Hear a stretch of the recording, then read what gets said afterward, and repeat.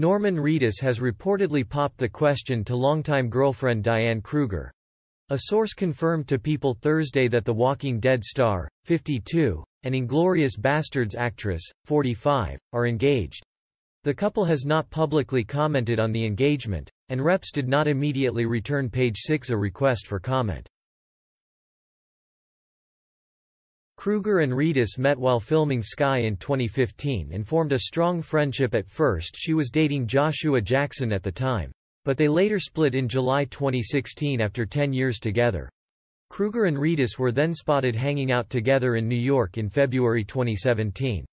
The pair has proudly packed on the PDA at sporting events and on social media. In November 2018, they welcomed their first child together, a little girl.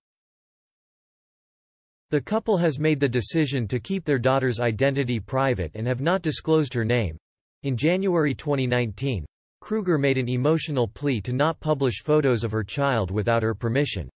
"While we understand that some people would like to see a picture of our daughter, we as parents want nothing more than allow her to grow up in privacy and safety," the German actress wrote on Instagram at the time.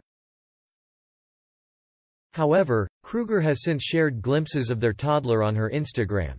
Last Halloween, she posted a photo of her little one dressed up as a unicorn, while holding her dad Reedus' hand. He was dressed as a skeleton. The National Treasure actress captioned it, "Everything is better with these two heart." Reedus previously dated model Helena Christensen, with whom he has a son.